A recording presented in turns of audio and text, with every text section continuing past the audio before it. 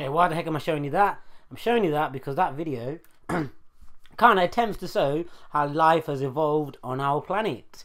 Now, obviously, it's not as simple as that because actually, organisms don't just suddenly change and become other things. They undergo a process called evolution, and specifically natural selection. Now, any question that you're asked about evolution, natural selection, they all kind of can be answered in the exact same way. On the slide on the screen, you can see the 6 steps you need to remember.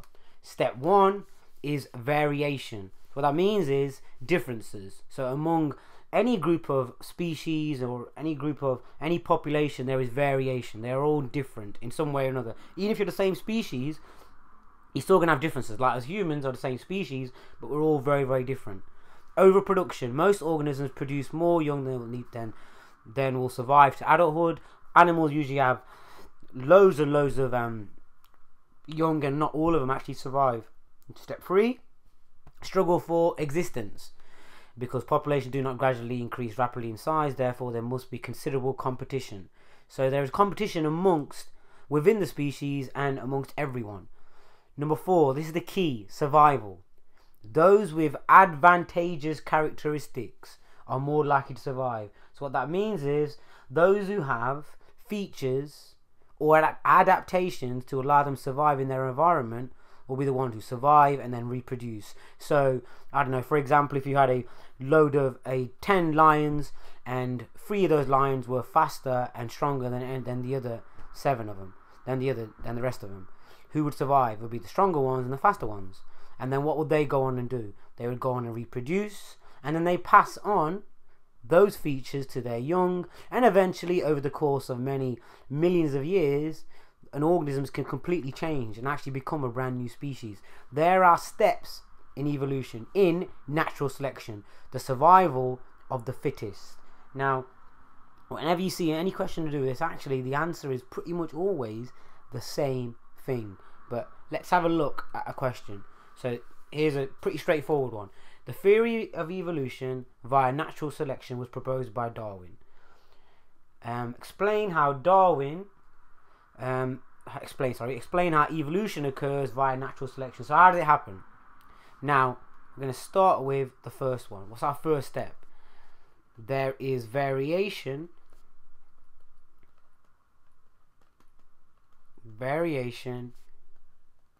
amongst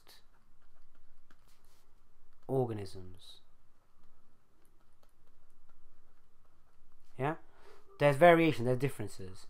Now, what actually, the bit which I haven't really mentioned is what causes these variations. The cause of these variations are mutations. So sometimes there are just random mutations in people's DNA, in organisms' DNA, which makes them be slightly different. So there's variation amongst organisms caused by mutations. So what does this result in? That individuals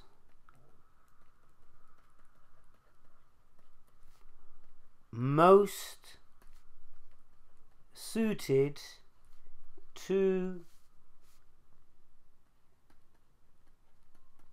their environment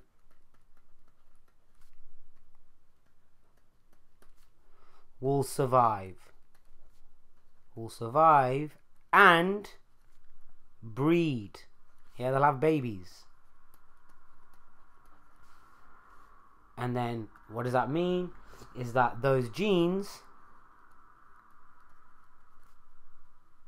are passed on to offspring. Offspring is another word for their children.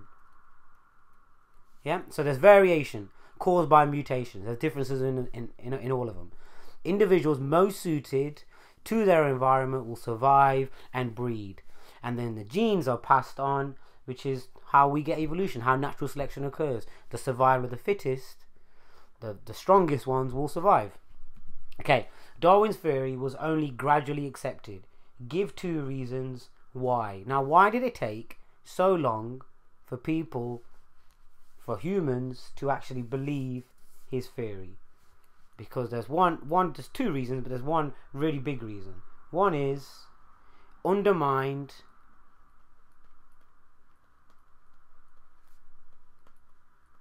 the idea of God creating everything. Yeah, it completely goes against the theory of, well, the idea of creation, of how God created us all. In evolution, the theory of evolution, we're suggesting the fact that we actually evolved from primates. Another one, and quite an obvious one, is not enough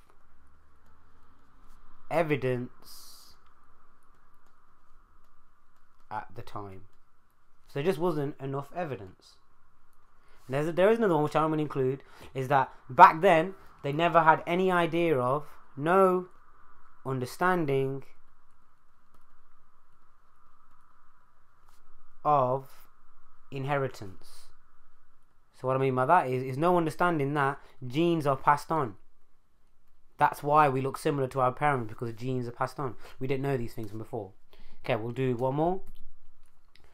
Use your knowledge of natural selection. Suggest 3 reasons the dodo may have become extinct. So the dodo was a bird that lived many hundreds, if not thousands of years ago. Why does, in fact, the whole fact that it's a dodo doesn't mean anything. The question could just say, use your knowledge of natural selection, suggest 3 reasons why any organism may become extinct. And remember, do pause the video and have a go yourself first. So, my 3 reasons are disease, could be one.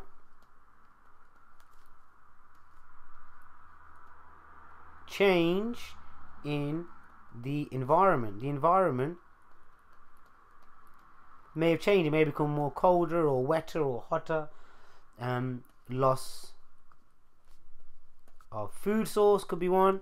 Yep, so the thing that they would have normally eaten might have died off or no longer in that particular area.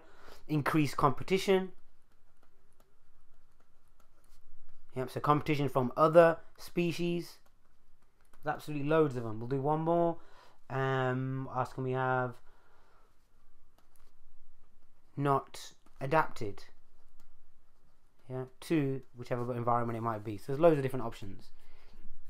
Okay, the last thing I want to go through is something called speciation. Now, what the heck is speciation? So, if you look at the little picture you've been given, you start off with a group of organisms. So here's my large population with a common gene pool. So that means is that these guys are all related. They're all the same species.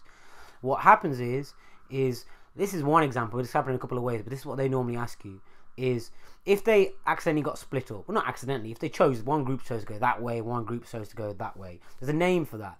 That's called geographical isolation. Learn that. So if anything to do with speciation, it's usually caused by geographical isolation. So these guys, some massive mountain range, one group's gone that way, one group's gone that way. Now, over the course of many thousands, if not millions of years, mutations occur on either side. Yeah, they become different. Natural selection also occurs. And millions of years later, if they ever meet each other again, this group now have become 2 completely different species. Not what they were initially. So they were the same species before, and all that's happened is that they got split up, and natural selection has occurred for each group. And basically, each side, each group have evolved. They've evolved, they've evolved. And what that's resulted in is that if they were ever to meet again, they've become a brand new species. They're not the same. So if they tried to breed, they probably couldn't breed, or if they did breed, they would produce infertile offspring. But remember, this is our key. You start off with the same group of people, animals, you know what I mean, anything like that. So they start off with the same group, but they get split up. That's called geographical isolation. One group go one way, one group go the other way. Evolution, natural selection occurs on either side, and eventually, if they were ever to meet up again, they become a new species. That's called speciation. Speciation is simply when you become a different species.